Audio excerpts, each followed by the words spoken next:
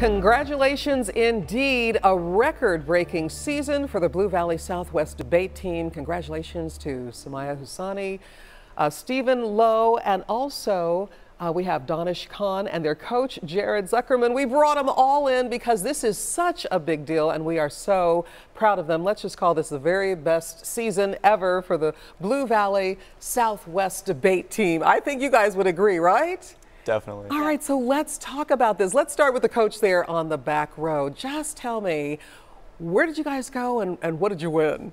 We've finished our season at 2 national championships. One was in Washington, D.C. Samaya and her colleague went undefeated and won that national championship. And then two weeks later, we were in Fort Lauderdale, and Donish and Stephen debated 15 rounds and ultimately over the span of 5 days and won a national championship, the first time in the history of the state. And you won a championship as well. You won an award. Tell us about that. The coach that wins for the team that is recognized gets an award as well, but really it's about them, so it's pretty exciting to see what they were able to accomplish. All right, so Donish, seriously, 15 rounds. Is that unusual? It is pretty unusual, yeah. Goodness. Normally tournaments last about 2 days, and then there's a third day if you qualify for out rounds. But this tournament was 5 days, so it was especially exhausting. So 15 rounds, what were you debating and how long did that go?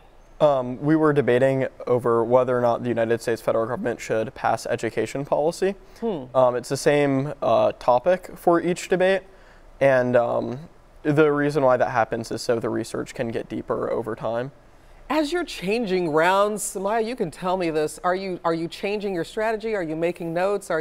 Is it an active thing, or do you know exactly what you're going to say next? Yeah, so in debates we usually alternate. Sometimes we're affirming the resolution, so we agree, we think the federal government should pass education policy, and usually we run the same case in those debates. But when you're negative, you have to say the opposite, and you usually encounter some different cases, so you have to do a lot of different research in order to have those discussions. So what makes you all so successful? Is it the research before? Is it during the presentation? I'm sure it's the full package, but talk to me about that, Samaya. Yeah, it's definitely a combination of hard work, giving practice speeches, doing a lot of different research, giving those speeches to like Mr. Zuckerman and our assistant coaches, and making sure that we can improve based off of every single tournament. What would you all say is the key to success for you? Let's just, each of you. Great.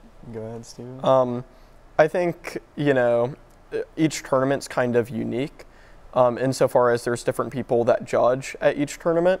So I think what makes BVSW more successful than certain other schools is that we really care about who's judging the debate, and we try to change how we debate in order to best adapt. Oh, that's interesting. Consider the judges. What's your word of advice? Yeah, kind of like Stephen said, it's also just about being persistent. Like if you have a bad tournament or you end up disagreeing with a judge, it shouldn't matter, and you should just kind of continue to move forward. Think about the next round, think about the next tournament if it's over, and keep doing a lot of work, a lot of practice speeches to overcome sort of the barriers that you faced in previous tournaments. Wow, think about what's next. So Coach, are there others who were not here today that are on this winning debate team?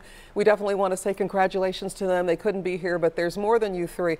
Really quickly, what was your topic?